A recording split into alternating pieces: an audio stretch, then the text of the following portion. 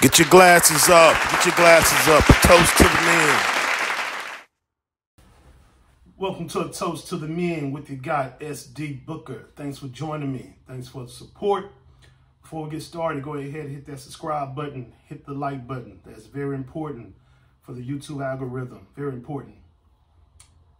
Does the black woman want to be led?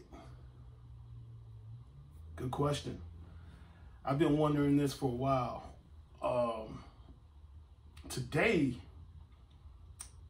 this thought hit my radar because of a post on Facebook I read.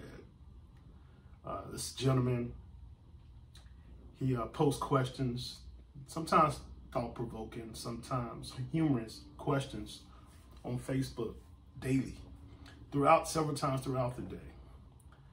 And one of the questions he posted today was,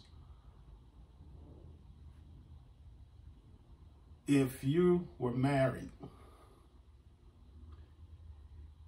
and I guess he was talking to men. He said, if you're married, men, would you let your wife have male friends? Yeah, that's how it's phrased. He was talking to men. He said, men, if you're married, would you let, keyword let, your wife have male friends? Now, I know just, from this guy's history and the post he's put out there that he has a nice following and he knows how to really stoke and invoke reactions, particularly from women. So I knew that word let was going to strike a chord. So I immediately go to the comments and you just see these women saying let, question mark, L-E-T, question mark, let. And then they would go into their thoughts about it, right? But they will always start out with let, like the audacity of you, the nerve of you, let. And I was like, wow, I think 30, 40, 50 years ago and beyond, that wouldn't even be a big thing, him phrasing it, that question that way. But I knew he did it on purpose. He did it for a reason. That's what he likes to do, right? And it's hilarious to me. But I knew he would get a reaction from the female demographic. But I started going into these women's profiles, right? And I would say I went through at least 20. All but two, like from the looks of it, from their page, all but two were single. And at least that's what their profile said single, all but two. So 18 was single according to their profile and according to their pics. And 2 were married. They had a problem with this. Now, this guy had over, at that point, man, maybe 50 comments, over 100 reactions. And so I didn't go through everyone. So I just took a snapshot of a few. And I dove into it, did a deep dive to see, what's going on with these women that are responding. And man, I just think the black woman really has an issue with the black man. And this has been going on for a while. And we can't put it all on the black woman. There's some kind of strife between the black woman and the black man. Maybe, has something to do with the voyage from Africa. Although, not all of us come from slavery.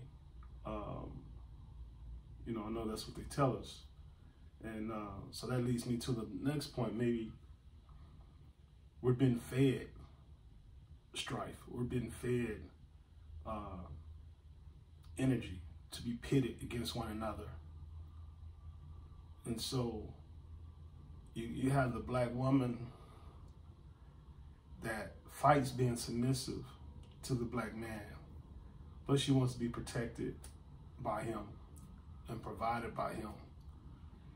I'm telling you, this same black woman that has an issue with their brother saying let. I don't even know these women personally, but if, you know, she was getting attacked and I was to walk by and see this, as a black man, she would expect me to intervene and protect her. Facts. She would expect that. But I'm not expecting her to intervene and protect me at all. So are we equal? So this is why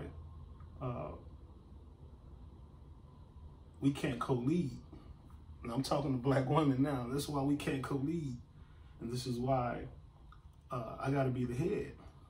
Because regardless if I know you or not, just for me being a black guy, and especially being a black guy at 6'2", 240, you expect me to protect you. You expect me to protect you because I'm a black man and you're a black woman. But then that same black woman doesn't want to submit to me. And when I say submit, I mean cooperate. Cooperate joyfully. But you expect me to protect and provide. If a black woman is doing bad on a particular day, complete stranger, and we're at the gas station, she's expecting me to help her out because I'm a black man. That same woman won't submit, aka cooperate. I've been in so many situations where I might be at a lounge, or in my younger days, a club, a bar. And I mean, man, complete strangers, females, would expect me to buy them a drink because I'm nicely dressed and I'm a black man. They would expect me to buy them a drink. And I didn't even pursue them.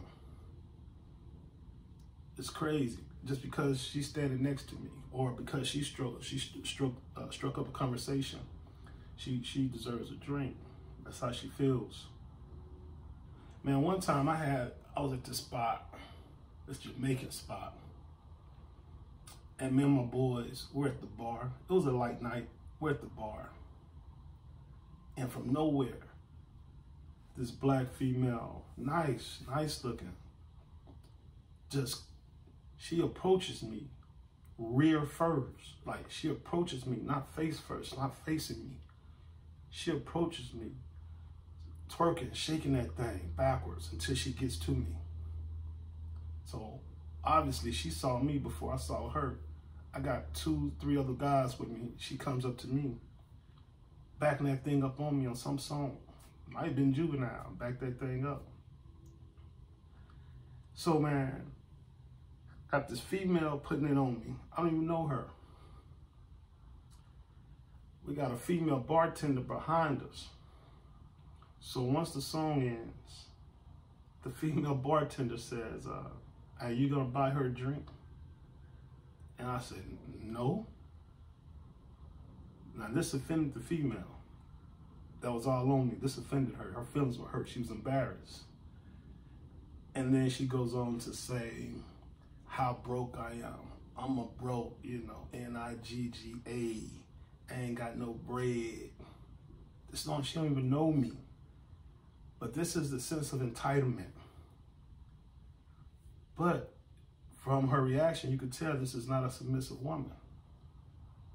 This is not a woman that basks in her true feminine essence. So, I'm a young man. My ego took over too. But I wasn't upset. I actually was laughing in her face. And my boys were laughing. And I go in my pocket. I pull out a knot, hundreds, a knot. I go, oh, babe, ain't nobody broke. I said, I'm just not interested, you know. I said, I got a woman at the house. You know, I said, I'm not interested. And what's crazy is the woman I had at the house was my boy's sister. You know, I've known him forever. And so he didn't see a problem. I didn't ask for this woman coming, but you know, I'm letting it go. But I'm still not crossing that line to do anything with her or spend no money with her. Money is energy, money is a resource. You can't get that from me. And yeah, she goes off, man. She was irate. So that incident and just incidents throughout my life is like, you know, women know how to be feminine, but they only turn it on when they want something. It's not genuine most times. And I'm not talking about all women. The women I'm talking to know who I'm talking to. It's not genuine. It's not pure. It's to get what they want. Man, I've seen full-fledged, what do you call them, studs, I guess they call themselves. As you would say, masculine gay women. Full, I mean, all out. The attire, the haircut, all out. Full-fledged, aggressive lesbians. Turn on their femininity when they wanted something from a man. I've seen it. I've seen it firsthand. It's been done to me. They turn on that femininity when they want something. I've also seen them turn it on, maybe subconsciously, when I stepped into the room because of my masculinity, forced them to be more feminine. You know, me and my wife, we'll laugh about it later. We sit back and laugh at it. It's funny. It's like, man, how this full-blown stud just go feminine like that when you came around? Yeah, it's tricky, man. It's tricky. But when the gentleman posted that on Facebook, man, I knew he's gonna get a rise. I knew he's gonna get a reaction. And just that word, let your woman have male friends.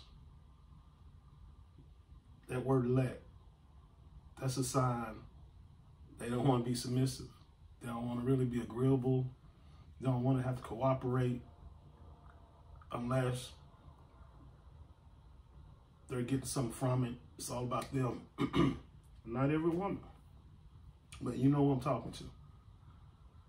So brothers, you got to be aware. You got to watch them. Court a woman. You know, don't be so quick to give her your energy, your money, and your time. Now, if you're just doing your thing, man, you know, smashing and dashing, you know, I don't suggest that, right? But, you know, I can't tell a grown man what to do, but I really don't suggest it, man, because that's still energy. She's still getting your energy. But, man, before you settle with a woman, man, just observe her, court her, ask questions, and just watch her, listen. You know, listen, remove the emotion, remove it, think logically, and watch them. And to answer that brother's question, should a man let his woman have male friends? Brothers, if you even got to make that a situation where that is an issue, that ain't the woman for you. Because when that woman has fully submitted